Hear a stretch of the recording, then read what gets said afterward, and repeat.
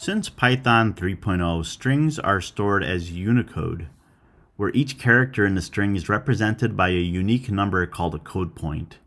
For example, the character J has the code point decimal value of 74. There are more than 1 million different code points in the Unicode standard character set. For efficient storage of these strings, encoding converts the sequence of code points into a set of bytes.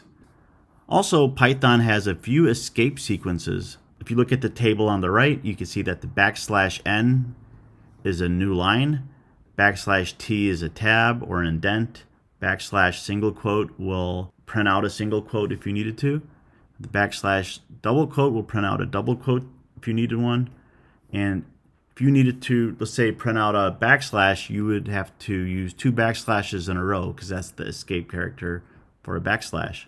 You can ignore escape sequences by just using a raw string. A raw string is created by adding a lowercase r before a string literal, and I'll show an example of this in a little bit.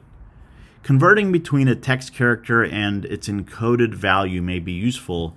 So the built-in ORD function returns an encoded integer value for the string of length 1, and the built-in CHR function returns a single character for an encoded integer. And we'll test out these functions as well. So let's try that right now in Python. All right, so first let's try out some of these escape sequences. So let's print, this is a test. Run that program. This is a test. All right, so if I type right before it, \t, it should tab it over a little bit. This is a test. And just for comparison, let's print out the original. And so there's the original. Here is the indented version. We could also write anywhere we want in the middle of this string. We could say this is a \n test, which will take the word test and move it to a new line.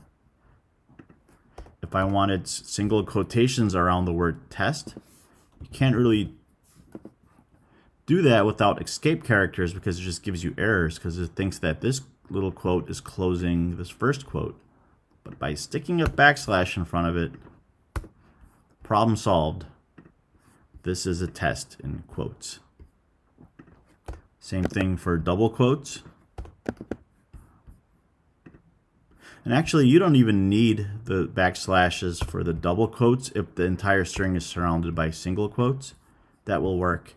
And vice versa. If your entire string is surrounded by double quotes, then you don't need the \s to add single quotes around the word test. So keep that in mind as well. And let's say you wanted to print out this little \. You can't do that in Python because it just gives you an error. Let's see what it says. Some kind of syntax error. But 2 backslashes in a row, problem solved, then you get your 1 \. Let's change that back to single quotes. If you're not sure whether you should use single or double quotes around strings, it's preferred to use single quotes, but you could also use double quotes if you want. But common convention, most people use single quotes for their strings in Python. Whereas other programming languages like Java or C++, you'll use double quotes. But either way is fine in Python. Let's print out the raw string version of this. So without that double quote there, we get an error. But if we stick the letter R in front of it, like that, then we get, this is a test with the both the \, and the asterisk appearing at the same time. So it actually is showing the full escape sequence in the string that's being printed out. We also mentioned the ORD function, which returns the encoded integer value of a string. So let's try that out. Let's say print ORD of the string character J.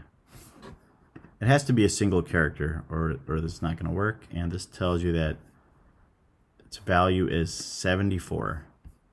74 is a numeric encoding of that character J. Let's next try out the CHR function. And let's type 75 in there and click run, and we get a capital K, which is the encoded value's character equivalent.